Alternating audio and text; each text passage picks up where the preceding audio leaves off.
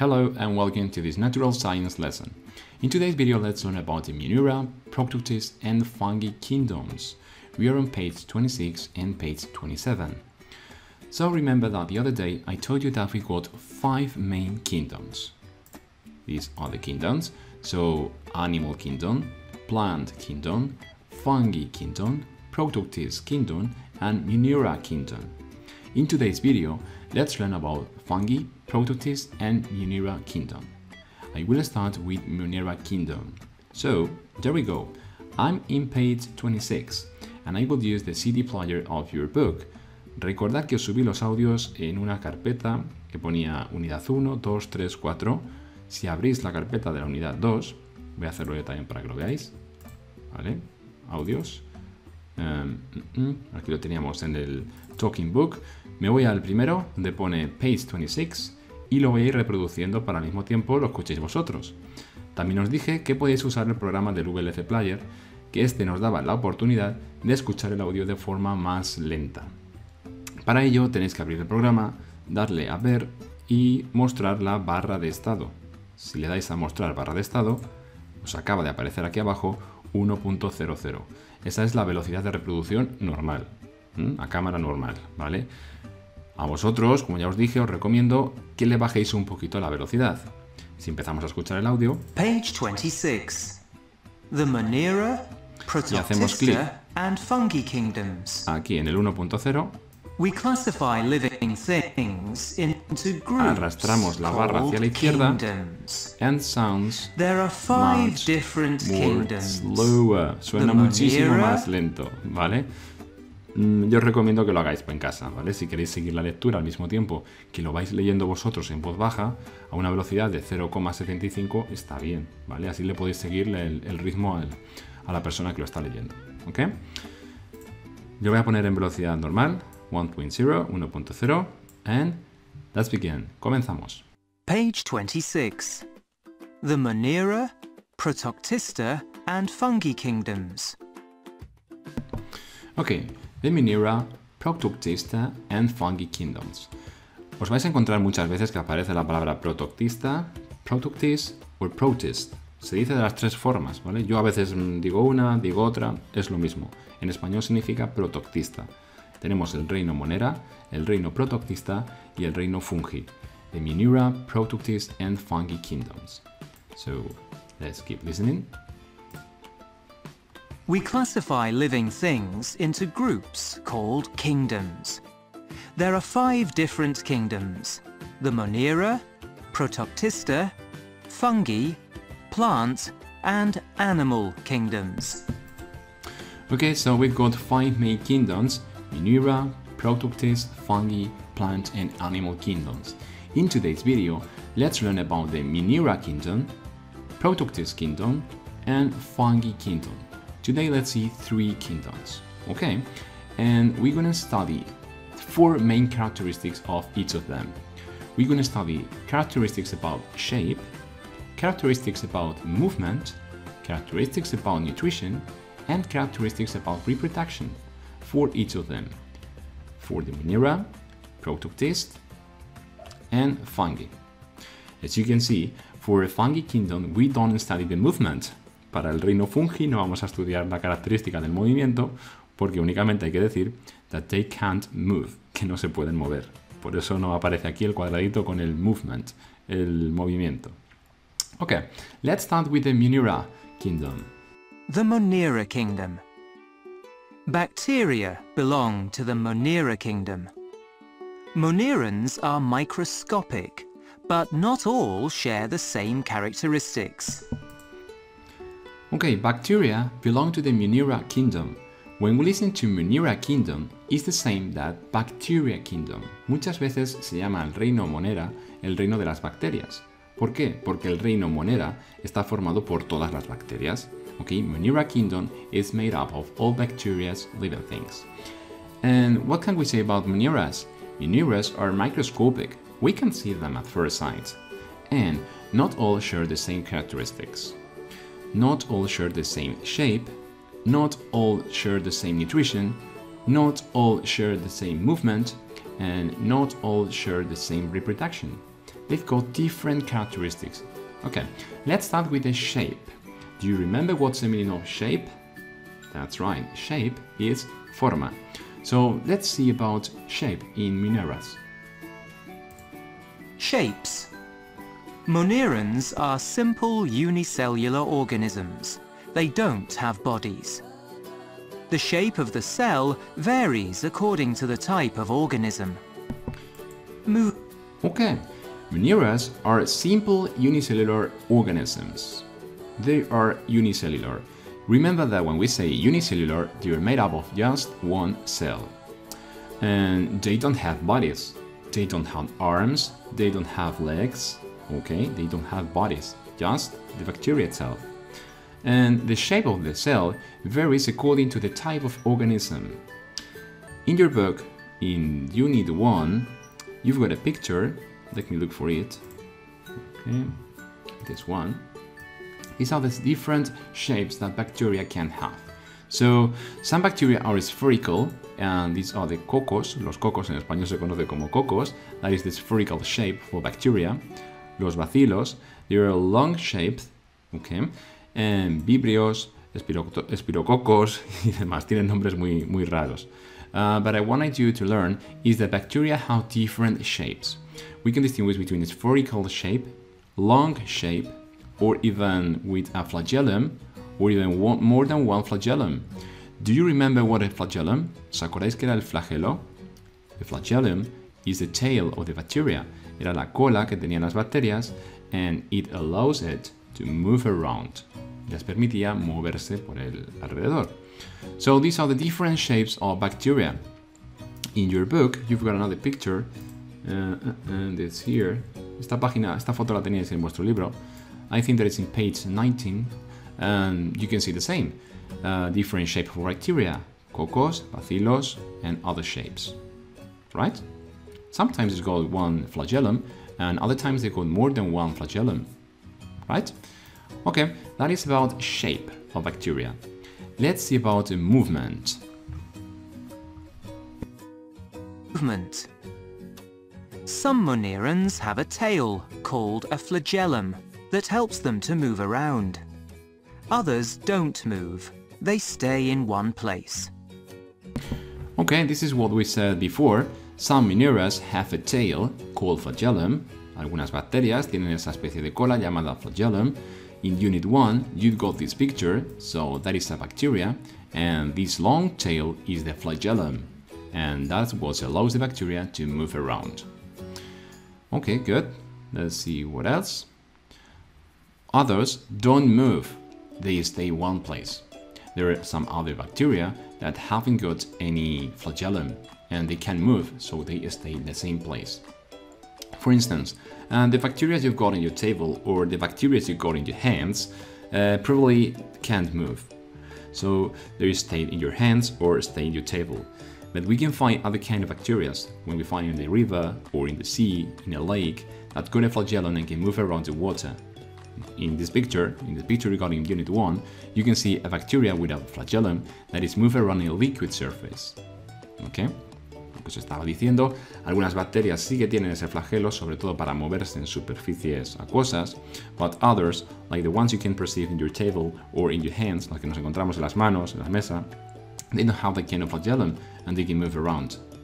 Okay, good. Let's continue with bacteria, or let's continue with Monera. Let's talk about nutrition. Nutrition. Some monerans produce a substance that breaks down plant and animal matter. They are heterotrophs. This helps them to absorb nutrients. Other monerans make their own food. They are autotrophs. Okay, nutrition. Some Moneras produce a substance that breaks down plant and animals' matter. So Moneras, or bacteria, produce a substance that can break down, you know what I mean of break down, okay, descomponer o romper, plant and animals' matter, la materia animal o la materia de la planta. So bacteria can produce a substance that can break down plant and animal matter. When happens this, they are heterotrophs. heterotrophs. It's a complicated word to say in English, it's true. Heterotrophs. Significa heterótrofo. But what I want you to study is the main difference between heterotroph and autotroph. Lo que me interesa que entendáis sobre todo es la diferencia entre heterotroph, heterótrofo, and autotroph, autótrofo. Son nombres muy raros, pero la diferencia es muy sencilla. Heterotroph, they can't make their own food. They need other living things to feed. Los heterótrofos no pueden fabricar su propio alimento. They can make their own food. They need other living things to do it. Necesitan a otros seres vivos para poder alimentarse. But autotroph, living things, los seres que son autótrofos, they can make their own food. Pueden hacer su propio alimento. Like plants, como las plantas. And in this case, some bacteria are heterotrophs and many others are autotrophs. Algunas serán heterótrofas y otras van a ser autótrofas. Remember, heterotrophs, they can't make their own food. They need other living things to make it. And autotroph, they can make their own food, like plants and like some bacteria. Let's continue with reproduction. Let's listen to it. Reproduction. Most monerans reproduce by dividing. That is, one cell becomes two separate cells. Okay, reproduction. Most Moneras reproduce by dividing. Do you remember when we got one cells and it reproduces, it gives to two identical cells? That is the case for bacteria. Here I have a picture where you can see it much clearer. Okay. Oh, there is a GIF. So in this picture, we can see how bacteria are reproducing. It takes some minutes, but if you see the GIF, at first we got just 2 or 4 bacteria, and suddenly we got many of them, because they are dividing into 2 identical bacteria. This is the way bacteria reproduce. Okay, let's see how they grow.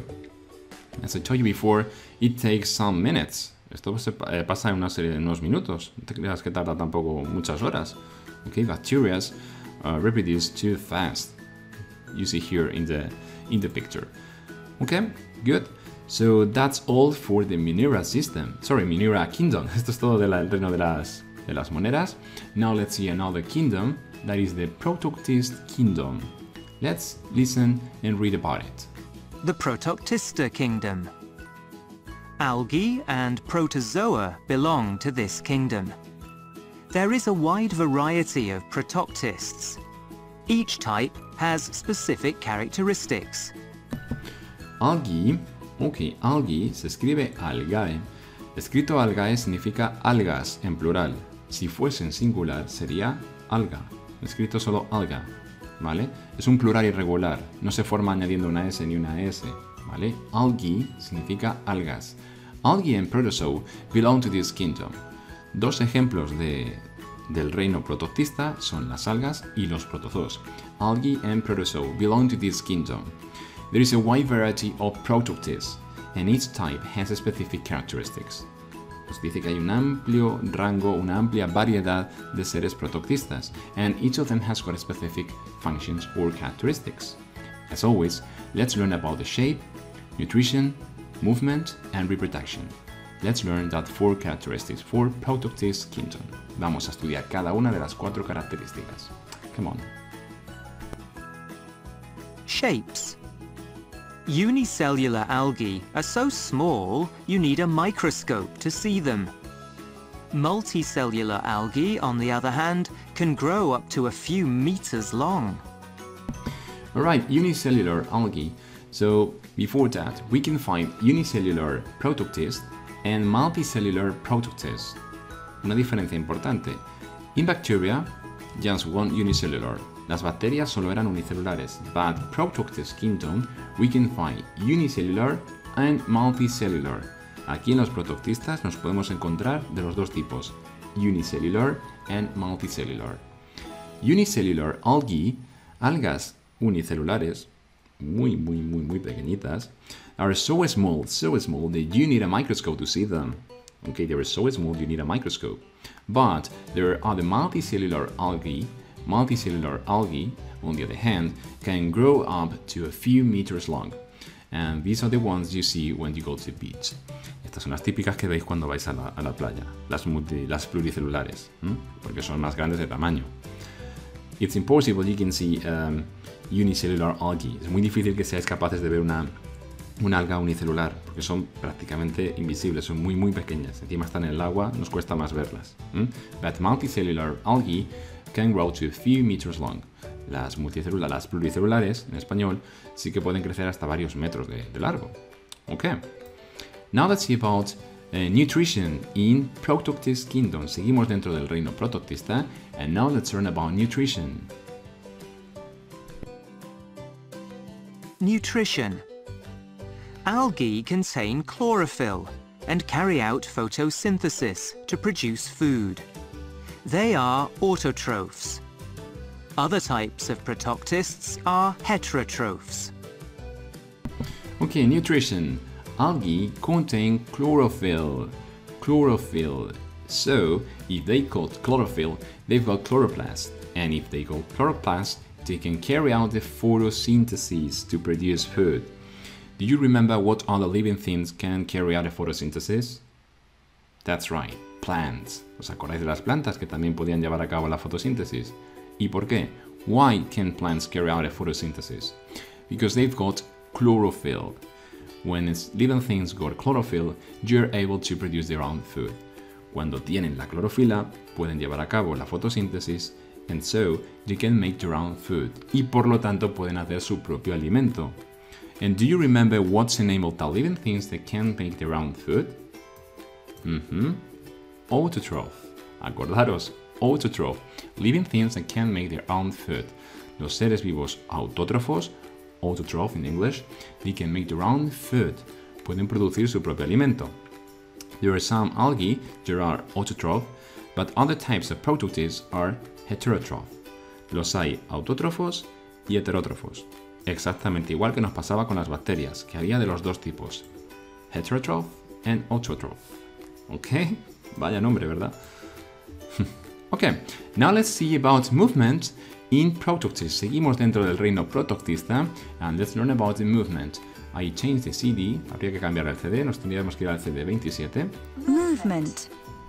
Some, such as protozoa, don't move. Others move in different ways. Amoebas, for example, move with pseudopods or false feet. But Paramecium move using cilia. Okay, that's quite interesting. Movement, el movimiento. Some, such as protozoa, don't move. Hay algunos que no se pueden mover, like protozoa, como los protozoos. But there are other type of protozoos that, yes, can move it. Pero hay otros tipos de protozoos que sí que se pueden mover. An example of protoctist that can move is the amoeba. La ameba, que se escribe así en inglés, amoeba, right? Amoeba, for example, move with pseudopods. Pseudopods. Pseudopods significa false feet, pies falsos. Okay, pseudo significa falso and pods, pies. Pseudopods, falsos pies. And Paramecium move using cilia. Y hay otro protoctista que se llama paramecio, ¿no? Escrito paramecium en inglés, que también se mueve, pero no se mueve con flagelo, se mueve con cilia. Esto lo vamos a ver mucho mejor en un vídeo que tengo por aquí.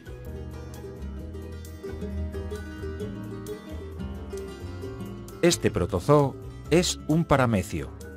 Los paramecios viven en agua dulce, como estanques o charcas. Su superficie está cubierta de unas estructuras llamadas cilios que le permiten desplazarse en el agua. Este otro protozoo es una ameba.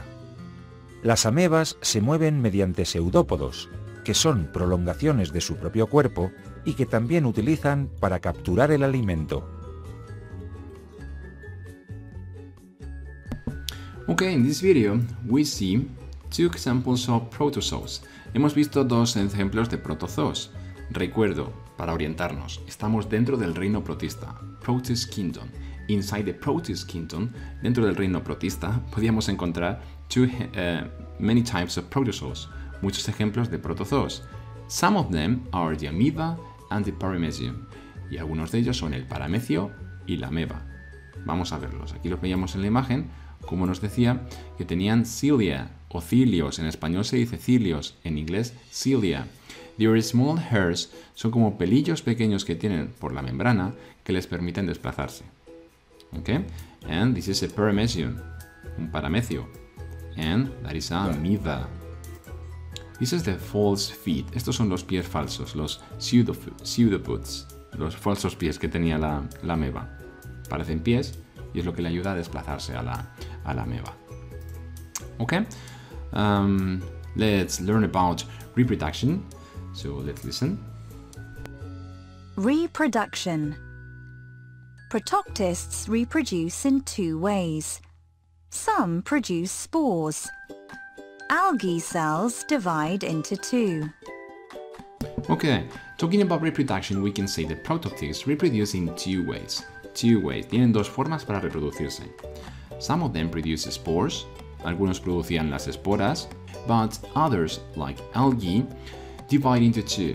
Pero la mayoría de ellos hacen un tipo de reproducción que es dividiéndose entre dos, dividing into two. For instance, the paramecium and the amoeba divide into two. Estos dos se dividían entre dos para reproducirse. I've got here another video in which you can see how amoeba reproduce dividing into two. Let's see how the amoeba reproduce by dividing into two.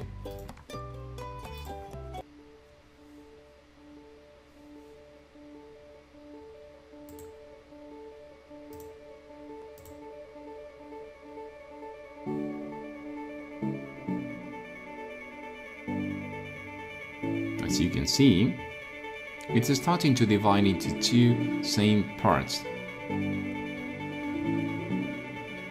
It's quite blurred, but it's because of the microscopic.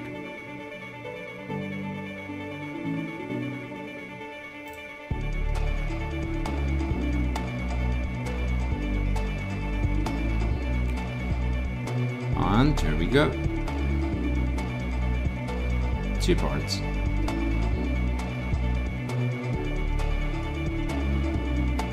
Everything you see inside the amoeba are the different organelles, like vacuoles, that are inside the amoeba. And split. Okay. There we go. One amoeba and another amoeba. So let's have a quick review how there was first. We got one amoeba, and after reproduction, we got two amoebas. Okay. You can see here. Good. Let's continue. Alright, now let's finish with the fungi kingdom. Let's finish with the fungi kingdom, el reino de los hongos, o el reino fungi, the fungi kingdom. So let's listen for it. The fungi kingdom. Mushrooms, mold, and yeast are all fungi. They have several characteristics in common. Shapes. Most fungi are multicellular organisms, like mold, but some are unicellular, like yeast. Many multicellular fungi consist of a cap, a stem, and a network of hyphae, long tubular structures. Okay, the fungi kingdom. When we think about mushrooms, cuando pensamos en hongos, siempre seguramente nos viene a la imagen this picture when you go to the countryside or the forest and you collect mushrooms. Okay, but there are other type of fungi that are not called the same shape. Hay otro tipo de hongos que no tienen la misma forma, like mold and yeast. Mold era el moho, yeast las levaduras, y también se consideran fungi kingdom. So let's learn about the shape. Shape, most fungi are multicellular organisms. Like mold, la mayoría son pluricelulares, como por ejemplo el moho. Está mal escrito en vuestro libro, le faltaba una M, mold, es moho. But some are unicellular, like yeast. Pero otros son unicelulares como la levadura. Many multicellular fungi consist of a cap, stem, and a network of hyphae, long tubular structures. Okay, so I'm going to show you a picture of a mushroom. I've got here. And these are the main parts of a mushroom. The cap que sería el sombrero o la gorra, la capa superior, the cap, the stem, and this kind of roots, esto me diríais seguramente roots, raíces, but they're not called like that, no se llaman así. Your hyphae, en español se llama hifas, son como las raíces muy finitas que tienen los hongos. That is where they absorb water and nutrients, but they are not roots, they're hyphae. Okay, so these are the three main parts, the cap, stem, and hyphae. With here, okay. Now let's see reproduction. Let's listen to it. Reproduction. Fungi produce spores that are carried by the wind. Okay, reproduction. Fungi produce spores that are carried by the wind. Fungi produces spores. The spores are stored here. Okay, here there are many spores. And that spores, remember, do you remember what the spores? When we were at class and I take the cleaner in the blackboard and I hit on the blackboard and that kind of smoke. ¿Se acuerdan de esa especie de polvillo que formaba la pizarra cuando le dábamos con el borrador? Las esporas. Okay? When the spores fall in the ground, in the forest, and they can grow up new mushrooms. Cuando esas esporas caen al suelo, pueden crecer nuevos hongos. And do you remember when I told you, when you collect mushrooms, when you go to the countryside, when you go to the forest, and you want to collect mushrooms, you have to use a kind of basket, not use plastic bags. Do you remember why? Yeah? The basket allows the spores to fall in the ground, but when you use a plastic bag, you are contributing to stop mushrooms reproduction. So it's quite important that every time you go to collect mushrooms, you use a kind of basket like this, okay, a basket like this, because it's highly recommended to allow spores so that mushrooms can reproduce once and again. But if you use a plastic bag, all the spores are contained in the plastic, and you may probably throw the plastic bag into the rubbish, so mushroom cannot reproduce anymore. Okay, once we see reproduction, let's finish this kingdom. Let's finish the fungi kingdom with nutrition. Let's listen to it. Nutrition. Fungi produce a substance which breaks down plant and animal matter. This enables the fungus to absorb the nutrients from the decaying matter. Okay, and finally, nutrition. Fungi produce a substance which breaks down the plant and animal matter. They produce a substance that breaks down the plant and animal matter, and this enables the fungus to absorb the nutrients from the decaying matter. Here I've got a picture. It's in Spanish, but it's a good example. So here, in the hyphae, en las hifas, mushroom can produce a kind of substance, produce una sustancia that helps to break down the plants and other animals, que ayudan a descomponer la materia viva de las plantas y de otros animales para así absorber los nutrientes. Normalmente, cuando hay hongos, cerca hay vegetación o restos de materia orgánica. Aquí estáis viendo en la imagen cómo las raíces de un árbol están muy cerca, muy vinculadas a las hifas del hongo. ¿Por qué? Porque así se puede alimentar. Es como que se aprovecha. El hongo se está aprovechando del alimento que cogen las raíces para cogerlo él mismo y alimentarse. Son un poquito parasitarios, por así decirlo. No, pues eso es lo que nos decía el libro, que producía una sustancia, unas enzimas que ayudaban a descomponer la materia viva y obtener así nutrientes a través de las hifas, que en inglés eran las hyphae. ¿Okay? So that's all for these 2 pages. Esto es todo lo que teníamos en las 2 hojas. Es mucha información, es un vídeo un poquito más largo de lo normal, pero es que hay muchísima información aquí. El próximo día en clase trataremos de hacer una especie de resumen o de tabla en la que pongamos las características principales de cada uno de los reinos que hemos estudiado hoy: Monera Kingdom, Protoctista Kingdom, and Fungi Kingdom. As always, once we finish these 2 pages, it's time to complete the vocabulary list of pages 26 and 27. So you scroll down here, the vocabulary list in page 26, 27, we see the verb stay, que es el verbo permanecer, break down, el verbo descomponer, heterotroph, heterótrofo. Remember that heterotroph means that you cannot make your own food. No puedes fabricar tu propio alimento si eres heterótrofo. Human beings are heterotroph living things. Nosotros somos heterótrofos. No podemos producir nuestro propio alimento. Algae, algas en plural, protozoa, protozoo, que era un ejemplo de ser vivo protoctista. Dentro del reino protoctista estaban los protozoos, acordaos de eso. A wide variety of significa una amplia variedad de. Me interesa mucho que la pongáis en amarillo, se usa bastante en inglés. A wide variety of. Y lo contrario, a few, unos pocos. Amoeba, escrito como veis aquí, es la ameba. Pseudopods eran los false feet, los pies falsos. Cilia eran los cilios, es decir, los pelillos que permiten el movimiento. Se me olvidó decirlo, pero en la imagen que teníais aquí en el libro de la unidad 1, todo esto que tenéis por aquí, estos eran los cilios, que en inglés es cilia, los pelillos que tienen las bacterias para moverse. Hay veces que tienen flagellum, hay veces que tienen cilios, hay veces que tienen una cosa u otra. ¿Ok? Let's continue the list. Mold es el moho. Cap, el sombrero del hongo, la parte de arriba.